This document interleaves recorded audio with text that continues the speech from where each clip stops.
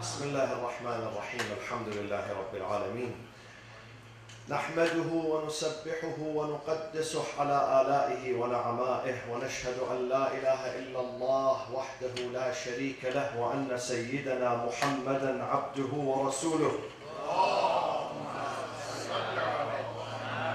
أرسله بالهدى ودين الحق ليظهره على الدين كله.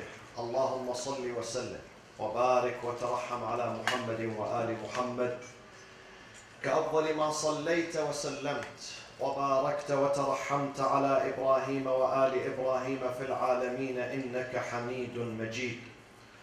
وصل اللهم وسلم على أهل بيت نبيك وعزته علي أمير المؤمنين وقائد الغر المحجلين، وعلى البضعة الطاهرة فاطمة الزهراء سيدة نساء العالمين، وعلى سبطي نبي الرحمة وسيدي شباب أهل الجنة الحسن والحسين عليهما السلام، وعلى علي بن الحسين ومحمد بن علي وجعفر بن محمد وموسى بن جعفر وعلي بن موسى ومحمد بن علي وعلي بن محمد والحسن بن علي والخلف الهادي المهدي عجل الله تعالى فرجه وسهل مخرجه وجعلنا من أنصاره وأعوانه. عباد الله، أوصيكم وأوصي نفسي بتقوى الله ولزوم أمره في هذا الشهر العظيم.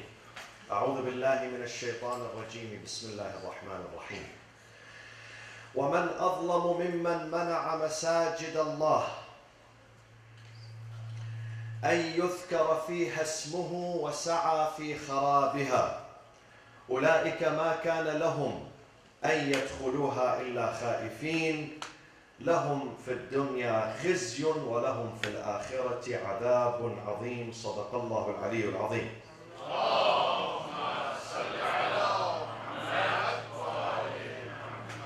Some of you heard about the tragic incident that took place in Masjid al-Imam al-Sadiq in the state of Kuwait during the Friday prayers, while over 2,000 people gathered on Friday today to offer their Friday prayers. A Saudi citizen enters the mosque at the last rak'ah and he detonates himself and he kills 26 people, the highest number in the history of Kuwait so far. 26 people were killed and over 200 were wounded. Many of them are in the hospitals, and I personally know many of these victims. This is a few weeks ago. You've heard about what happened in the eastern province of Saudi Arabia. Again, 2 mosques were attacked during the Friday prayers. Before that, many times some of the masajid in Yemen, in Sana'a and other cities were attacked either by a suicide bomber during the Friday prayers or by Saudi airplanes while people were praying inside them. And I think these attacks will continue, since the source of evil, the source of destruction is still there and enjoys the support of many governments, regional governments and international governments. Then we have to expect these attacks, unfortunately, to continue. I have 3 points to mention here today, to share with you, as a solution to the atrocities that are being committed against men, women, children, innocent people, worshippers who are going about their daily life. They do tathir, wudu, they go to the masjid on a Friday to listen to the sermon, to improve themselves, to unite with each other, and all of a sudden someone comes and he considers this as a temple of shirk. The statement issued by ISIS, it says, هذا معبد شركي, a temple of shirk. People who face the Qibla and say Allahu Akbar, and they say La ilaha illallah Muhammadun Rasulullah, they are considered by ISIS and the masterminds of ISIS, which is the Wahhabi ulama of Saudi Arabia and the Gulf states, they are considered mushrikeen. 3 points. Number one, all Muslims should condemn this, in particular the Sunni scholars. Sunni scholars are silent on this. I speak with many of them. Many of them are my friends. We have personal friendship here in Southern California, in America, internationally. They are reluctant to condemn these atrocities. Why? Because it is not happening in their vicinities, in their backyard. Once it happens, it becomes a crime. But if others are paying the price, even though the others are Muslims, they don't care about that. So ulama al-Muslimin, ulama al-Sunnah, the Prophet ﷺ says, "As-sakitu an al-haqqi shaytanun akhras." He's a Satan, the one who does not condemn these atrocities. So it has to be condemned, number one, and their job is to guide, hidayah and irshad. What is the job of a alim? What is his main job? To teach, to guide, to speak the truth. The job of a diplomat is to act diplomatically. But the job of the alim is not to act diplomatically, is to be frank and open and straightforward, and he should speak the truth. They don't speak the truth. Because they work, unfortunately, their sustenance and their risk, they think that the risk comes from this government, from this community. If I speak up, I'm going to lose my job. He's losing his faith, his iman, his conscience, that's okay. But to lose my job, this is dangerous for me. This is how they think. They have to change that. They have to change that. Ad'aful iman, the weakest level of faith is to condemn. The weakest. At least with your heart. Say, I don't accept these things. Allah subhanahu wa ta'ala will hold them accountable.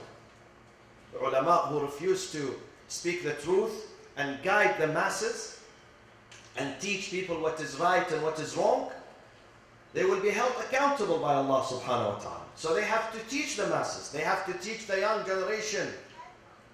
This young generation is under illusion that they are doing jihad. They are getting close to Allah in the month of Ramadan. Abu Fulan al-Adnani, two days ago, he issued a statement, the spokesperson of ISIS.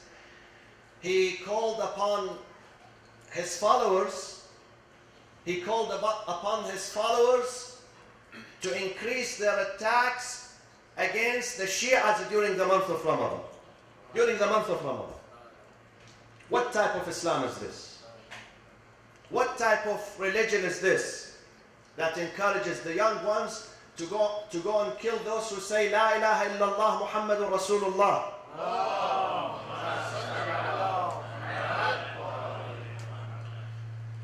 So this is point number one. Ulama, they have to speak up. The second point, we the Muslims have to unite. We have a common enemy. ISIS are not only, they dislike the Shia, or they pose a danger only for the Shia. ISIS, they pose a danger for the Sunnis too. For the Sunnis too. For all good Muslims who do not follow their twisted ideology. So we have to get together. This is a saratan, a cancer in the heart of the Muslim Ummah. We have to eradicate. We have to get together. We should not just stop there and watch what is happening. We have to work together. And the best remedy to counter ISIS and their twisted ideology is to be united. For the Muslims, the Shi'as, the Sunnis, to be united together. To respect each other. We are all facing this danger. Today the Shi'as are paying the price. Tomorrow the Sunnis will pay the same price, even worse. We have no way, no other solution that comes to my mind except unity, respecting each other, getting closer to each other, especially during these holy times, the month of Ramadan, the month of unity, the month of togetherness. وَاعْتَصِمُوا بِحَبْلِ اللَّهِ جَمِيعًا وَلَا تَفَرَّقُوا. ISIS is strong not because they are strong, because we the Muslims are weak. If we get together, if we defend each other, if we stand for each other, ISIS is going to be eradicated. This is number 2. Number 3. The United States of America and the American Congress is also responsible for these atrocities because they stand with dictator regimes in the region. They support a regime like Saudi Arabia. Saudi Arabian regime, he knows about these atrocities, he encourages them, and some members in the Saudi government, they finance ISIS and Al-Qaeda. They finance them. Not only in Saudi Arabia, in some of the Gulf states. And the United States, they know this because of economy, because of oil. They consider Saudi Arabia their closest allies, a corrupt regime. Most of those terrorists who come, whether it's ISIS, whether it is Taliban, whether it is Al-Qaeda, whether it is Boko Haram, this is twisted thought, twisted ideology stems from Saudi Arabia by Saudi scholars, Wahhabi scholars. My friends, just 2 days ago, I was watching a Wahhabi scholar on the air, live on the air. He would say that Shi'as are non-Muslims, they are mushrikeen. يعبدون علي والحسن والحسين. We worship Ali and Hassan and Hussein. We worship them. How many Shia you know that they worship Ali and Hassan and Hussein? We consider Ali and Hassan and Hussein and Al-Bayt and the Prophet himself sallallahu alaihi wasallam to be the true servants, the true slaves of God.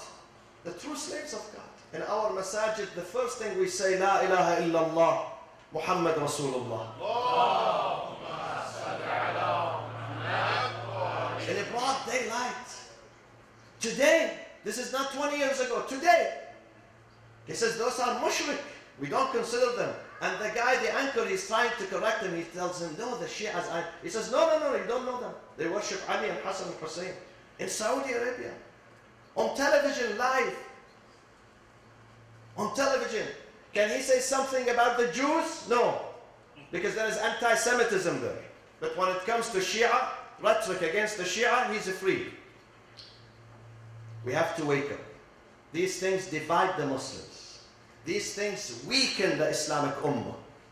This type of rhetoric provides the ground, legitimacy for ISIS, for Al-Qaeda, to wreak havoc and to kill the Muslims during the month of Ramadan.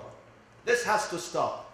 And the United States of America is responsible for these atrocities, for siding with those corrupt regimes. Look at what America is doing, helping Saudis to bomb the Yemenis during the month of Ramadan. Civilians. Every single day there are civilians who are being killed.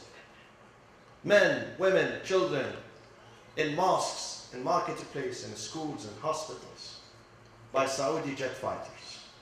And America is helping them. America is responsible. The Congress is responsible for that.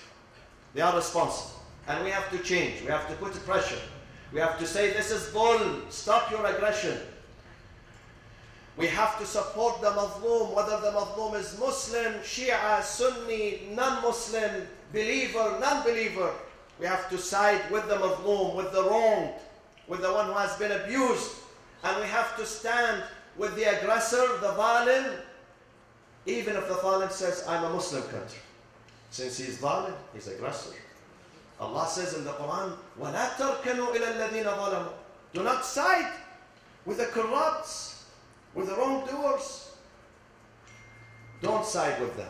We ask Allah subhanahu wa ta'ala to bring healing to those who are wounded today in this heinous attack against the mu'mineen in Kuwait. We ask Allah subhanahu wa ta'ala to bring healing to the heart of the Muslim Ummah, inshallah, and to bring an end to the misery of the people of Yemen, the people of Syria, the people of Palestine, all the Muslims, all the non-Muslims who are suffering. We pray to Allah subhanahu wa ta'ala to bring them victory, inshallah, bring them healing, and bring unity to the heart of the Muslims, inshallah. إن الله يأمر بالعدل والإحسان وإيتاء ذي القربى وينهى عن الفحشاء والمنكر والبغي يعظكم لعلكم تذكرون. اللهم اغفر للمؤمنين والمؤمنات والمسلمين والمسلمات الأحياء منهم والأموات. تابع اللهم بيننا وبينهم بالخيرات. اللهم وحد كلمة المسلمين على الخير والبر والصلاح والتقوى يا أرحم الراحمين. اللهم تقبل صلاتنا وصيامنا وطاعتنا في هذا الشهر العظيم. اجعلنا من عتقائك من النار وأدخلنا الجنة، وعجل في فرج سيدنا ومولانا صاحب العصر والزمان، وإلى أرواح المؤمنين والمؤمنات والشهداء. تواب الفاتحة مع الصلاة على محمد وآل محمد.